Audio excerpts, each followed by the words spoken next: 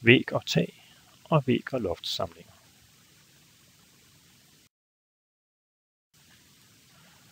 Vi skal nu se på de specielle forhold, der gør sig gældende ved samlinger mellem væg og tag og væg og loft, når transmissionsarealer skal beregnes.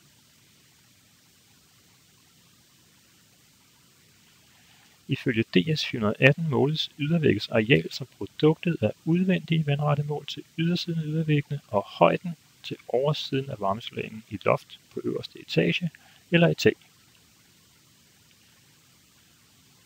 Tilsvarende bliver arealet af loftet beregnet af de udvendige mål. Ved uopvarmet tagrum anvendes loftets arealmål til ydersiden af ydervæggene.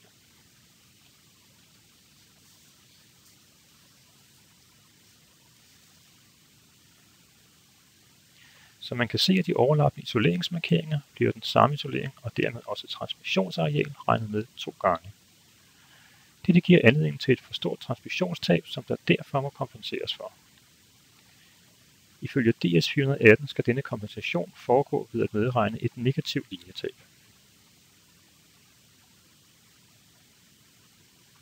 Det kompenserende negative linjetab kan, alt efter konstruktionen, findes ved hjælp af DS 418 Annex M.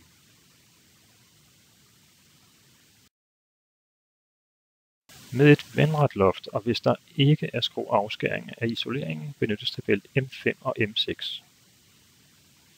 Her kigger man først på konstruktionen. Er ydervæggen en tung eller en let konstruktion? Hvordan er ydervæggen bygget op?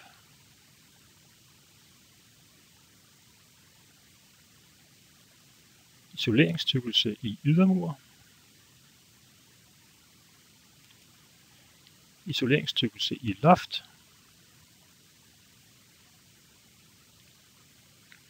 Og til sidst aflæses så linjetab C.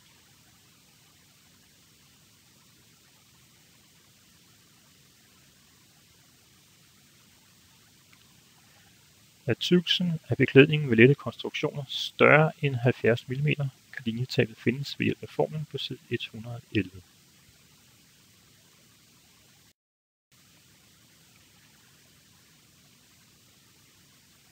Som det kan ses, tager formen udgangspunkt i det negative linjetab C fra en ydervæg uden beklædning, og fra det fratrækkes så yderligere linjetab for beklædningen.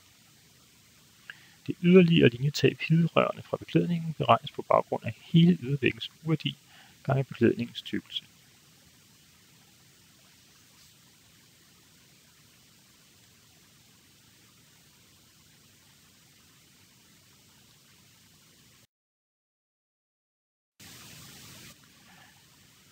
Hvis der ved et vandret loft er skrå afskæring af isoleringen, tages der hensyn til denne efter følgende 3 principper.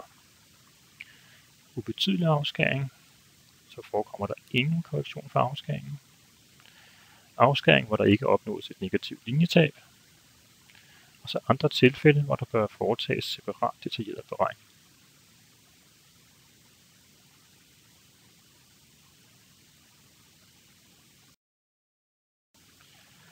Lad os først se på tilfældet, hvor der er en ubetydelig afskæring, altså hvor der ikke forekommer nogen korrektion for denne. Og det er tilfældet, hvis D1 er mindre lig D2 minus D4. Altså hvis afskæringen D1 er mindre end forskel mellem isoleringstykkelsen i loftet og isoleringstykkelsen i væggen. Eller med andre ord, der skal både vandret og lodret være en isoleringstykkelse på minimum D4 hele vejen rundt om væg-loftkanten.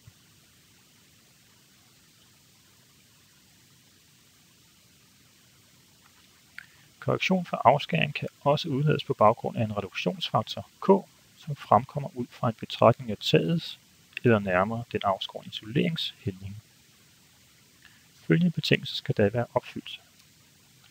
D1 skal være mindre lig K gange D2. Her findes K af tabellen nederst på side 111 i DS 418, og det er altså på baggrund af tagets hældning. For at forstå baggrunden for reduktionsfaktoren K, så lad os betragte et tag med afskåren isolering. Hvis afskæringshøjden D1 lodret ved ydersiden af vægisoleringen er den samme vil en mindre taghældning give anledning til fjernelse af et større stykke isolering. Ligeledes vil en stor taghældning give anledning til fjernelse af et mindre stykke isolering.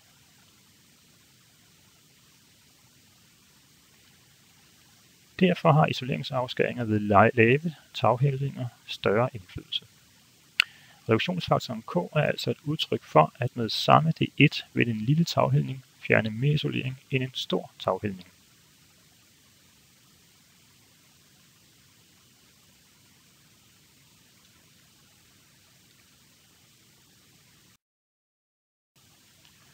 Så er der tilfældet med en afskæring, hvor der ikke opnås et negativt linjetab.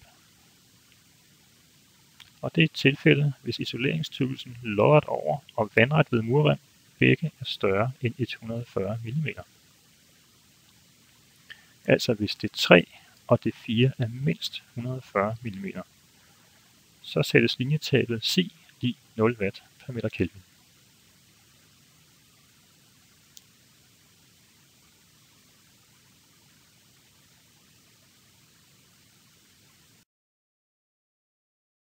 Skråloft og ydervæg.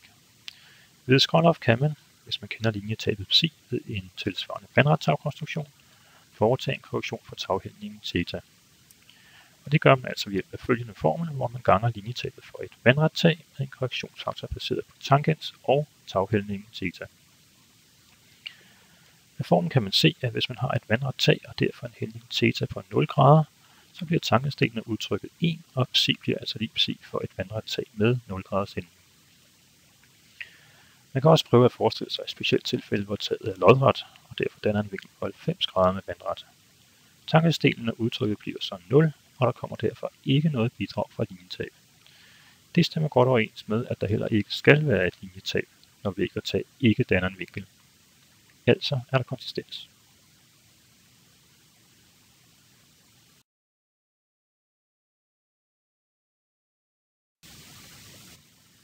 Vi har nu set på de specielle forhold, der gør sig gældende ved samlinger mellem væg og tag og væg og loft, når transmissionsarealer skal findes. Vi kan se på figurerne, at vi kan dele forholdene op i forskellige hovedpunkter. Overordnet har vi væg-tag-samlingen. Vi kan dele denne op og skelne mellem vandret loft og skråloft.